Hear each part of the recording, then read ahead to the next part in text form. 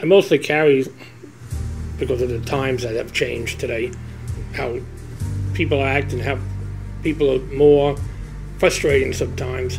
So especially for me, to carry is for protection for my family and myself.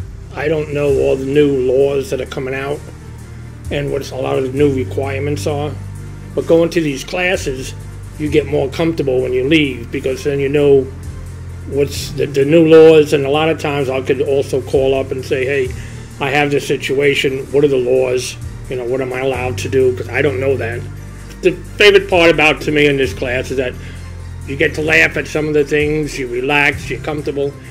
So it's something that when you come in and when you go out of it, you're not really worried about it. I mean, you enjoy it. I mean, I laugh my head off sometimes at some of the things that the instructor would say, and it just makes you relaxed. I would suggest anybody that wants to carry to attend this class, because whether you're an experienced or you've never taken it before, when you take this class, you come out of it feeling more comfortable and you feel more sure of yourself on what you need to do.